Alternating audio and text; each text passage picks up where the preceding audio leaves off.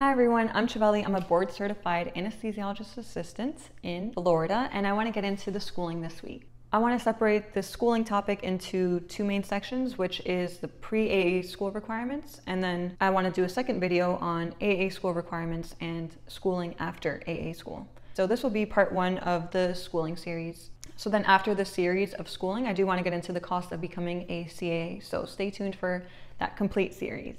Again, if you have any questions or anything that I leave out, please leave them down below. First things first, I want to get into the basic overview of what you would need to do, whether you're going into AA school straight out of undergrad or whether you're going into AA school after a couple of years. Like medical school, to get into AA school, you don't necessarily have to be majoring in a science major. For example, you could be an English major, you could be a psychology major, you could be a mathematics major. You don't have to be a bio major or anything like that, but you do need to fulfill the prerequisite requirements. From what I could see online, it looks like you need to have a minimum of a B- to C in the prerequisites. And the prerequisites are the standard prerequisites that you would need to take to go into medical school. So that would be your general chemistries, organic chemistry, biochemistry, physics, biology. Some schools require anatomy and physiology, and some schools require statistics. So in terms of my journey, I wasn't even thinking about AA school because I didn't know it existed. So I had already taken all of these to go into the medical school route. So if you are on that journey, you're on the right path and you will most likely fulfill the requirements that you would need to go into AA school. Just check the websites, check the schools that you're applying to and see if you have them, and you might already be on the right journey to go into AA school. In terms of a minimum GPA you need, schools listed about 3.0, but then I looked on a couple of websites to see what was the average or competitive scores. And then on Emory, they had a matriculant statistics website, and they listed that their students had an average about 3.4 in terms of their science GPA. And then when I looked at Colorado, it said that the average statistics for students nationwide was about 3.5. Other academic requirements that you'll need are the GRE or the MCAT. So you'll need to take a standardized exam for any of the schools that you want to get into. When I was applying, the GRE wasn't as common. Most schools were looking at the MCAT, and now it looks like a lot of them have transitioned into accepting either the GRE or the MCAT, with the exception of one school at this time that still requires the MCAT. From what I could see, the preferred scores for the GRE were above 50% for the percentile, and for the MCAT, it looked like schools were looking for about above 500 to about 505 as your average requirement for the MCAT. So now that I've covered the academic requirements, I want to get into non-academic requirements. One of them was getting reference letters. All schools required a minimum of 3 reference letters, and it looked like one school required specifically a reference letter from a science professor. So if you're still in the undergraduate courses and you're still taking your classes, you're doing very well in a class, you go to office hours, look and talk to that professor about getting a reference letter for AA school. Another non-academic requirement is shadowing. Most schools require 8 to 16 hours of shadowing a certified anesthesiologist assistant or an anesthesiologist. I do believe some people shadowed CRNAs as well to get into school. You would have to get a letter of verification that you've shadowed, and my roommate, he actually shadowed a CRNA family friend, and it looks like they signed off on it. They were fine with it. You know, they recommended him to go to AA school, and that fulfilled the requirement for shadowing as well. So another important thing to have on your application is direct patient interaction.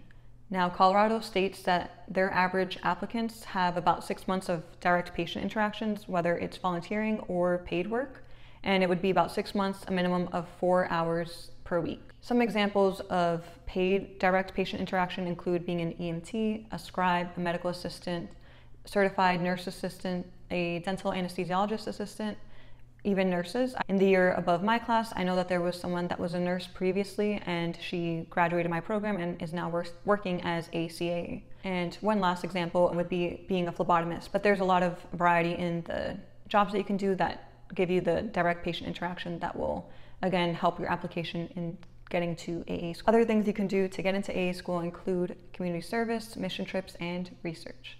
Now, I want to talk a little bit about non-traditional applicants because I know that there's someone that commented that they have a finance background and they're looking to AA schooling, and they are wondering if they could get into AA school. So I want to give the example of one of my coworkers. He was a professor in New York City, and he realized that he wanted to be more in medicine, and he found out about the CA profession, and he looked into it, and so he started taking the prerequisites in an affordable undergraduate college.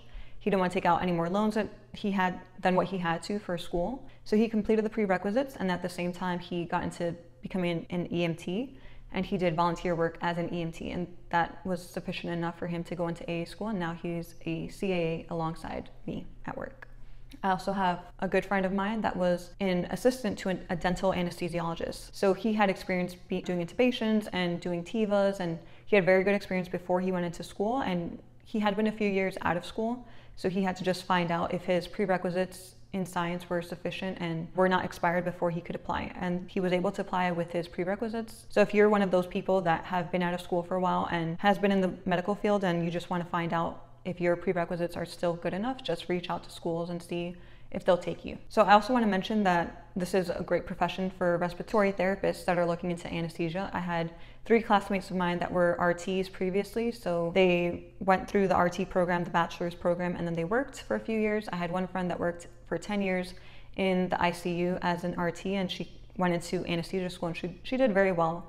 It was different from what she had learned as a respiratory therapist. There were some differences, but it really helped her have great experience, and she did extremely well in her clinical rotation. So if you're a respiratory therapist who's thinking about it, who may not want to go into nursing school and get the bachelor's of nursing, go into ICU, and then go into CRNA school, I do believe that becoming an anesthesiologist assistant and going through that route could be a really great route for you to become an anesthesia provider.